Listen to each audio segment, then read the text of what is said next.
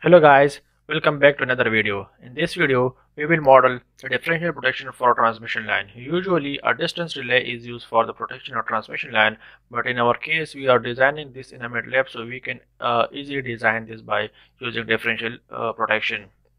More relay is very difficult to design in a MATLAB Simulink. I will try to put another video that will show how you will design a distance relay in the description later. Okay, so I have already built this model. I will just click each model and will show the parameters in order to rebuild it easily. So this is a three-phase generator, and the parameters are 25 VRMS and 50 frequency of hertz, and the rest of parameter are I assume as it is. And for the load flow, I assume that it is a swing type generator. Okay, now on, I'm using three-phase breakers. One is this one and one is this one. Just double click on this and make sure to make it external and select the close type and then press OK. Then I'm using two VI measurement block. The one is with this one, and the second one is also the same with the parameters by default. And I'm using these two transmission lines. The parameter is 100 kilometer and the frequency is 50, and the rest of parameter I kept as by default. Okay, in order to generate my fault, I will use phase fault. So this is how it will look like when you double click on this parameter. Just make sure to click on this external and click OK. Do not need to change any other parameters. And for the fault to generate, you can use step generator or step generator as well. So double click on this and I put the time values like this, and before the inserting of fault or its value or 0, I will insert fault later. Okay, I'm using this demux for demux that will show me the phase to phase voltage or phase to phase current. So for example, I'm just clicking this. I'm just using this scope for the VABC voltage, and the second one is for the current. Now let's go to the logic of the differential protection. That is exactly the same that I model for the transformer. The one input I'm getting before this fault generator, that is I'm getting from this port, and the second is from the current of this one. So one is at point number 1 and the second one is at point number 2, and the output of this is connected with the circuit breakers. Double click on this. Okay, this is my input number 1 and this is my input number 2.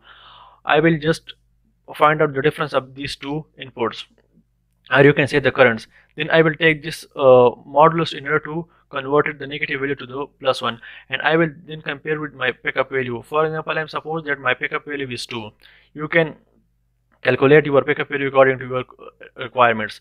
And then I'm using the SR flip-flop in order to get the initial state for the Q that it is 0 if the fault is not inserted, and when the fault is there, like the comparator value is greater than 2, it will show up a 1 value, and it will speed up this logical operator AND gate.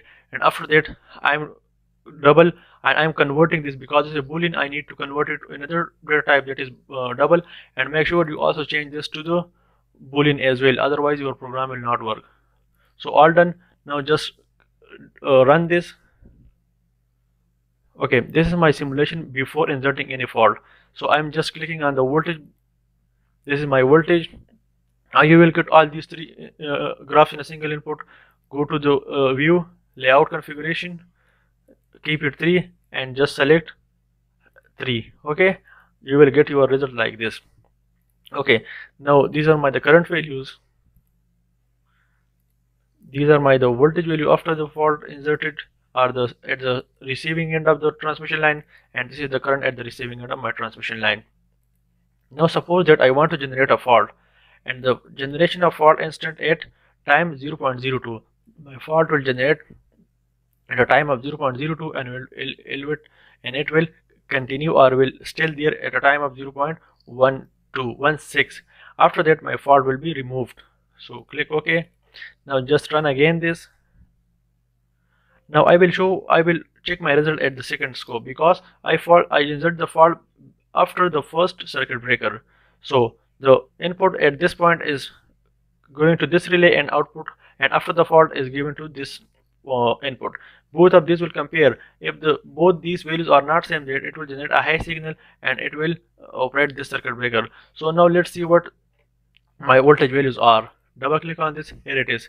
As it's seen, at a time of 0.2, 0.02, the fault is generated and it still there at a time of 0.16, and this disturbance is because of the RL nature of the transmission line. So this was a simple tutorial how you will model a differential protection for the transmission line. Thank you so much.